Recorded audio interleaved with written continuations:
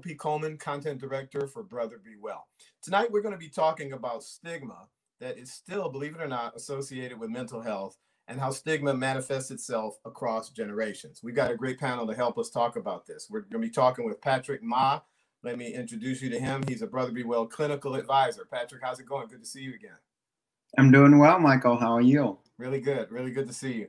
We've got Esther Muriithi. She's a part of our Capital City Black Nurses Association Dream Team. Esther, how are you tonight?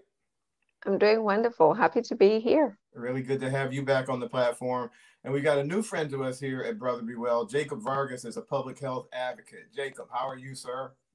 Hey, Mike. I'm doing well. Thanks for having me. Really good to have you here as well as everybody else. Let's get right into this. We got a lot to talk about. As we look at stigma and mental health, I'm happy to say that, at least in this case, we seem to be getting better at something as we go along. Younger generation seems to be much more on top of this than folks my age or folks even older. I'm wondering if you'd agree with me. Can we learn something? Can adults learn something from younger generations about stigma and mental health and how we deal with that? I don't know who wants to take that. Maybe Jacob, you're the newbie to the group. Why don't you take that one first? Sure. Yeah.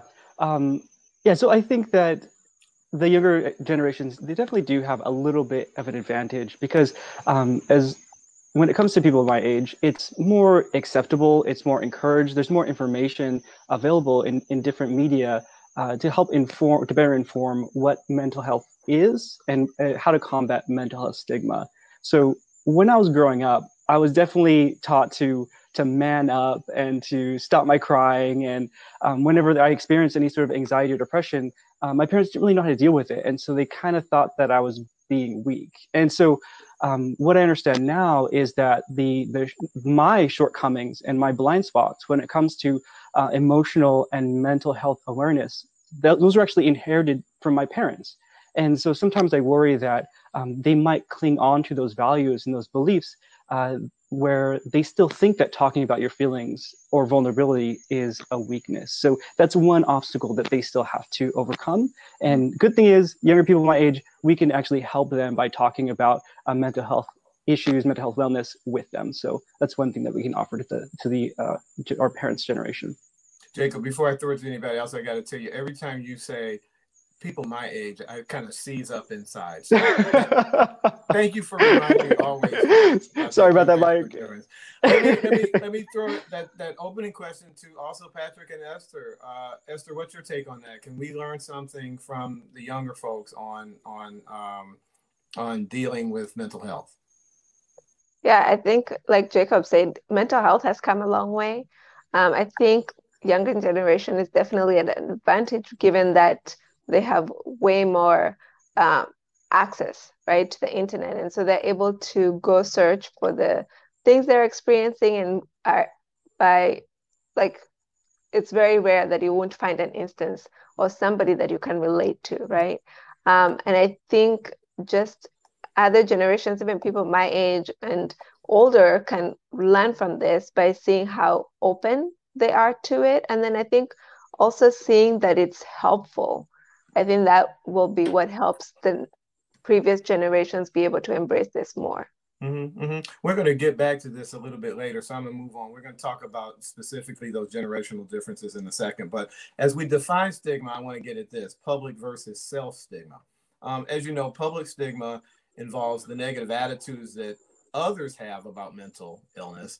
Self-stigma refers to those negative attitudes that we have internalized, the things that we've heard and we've internalized, we believe them about our own state, about our own conditions.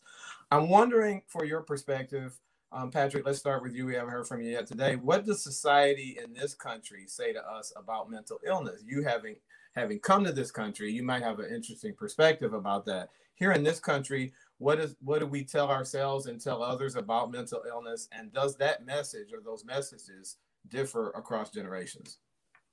Yeah, thank you for the question, Michael. I also just want to note that, before we go any further, we need to define what public versus self-stigma is, which you did. I think there are two separate entities. However, they are definitely connected in many ways.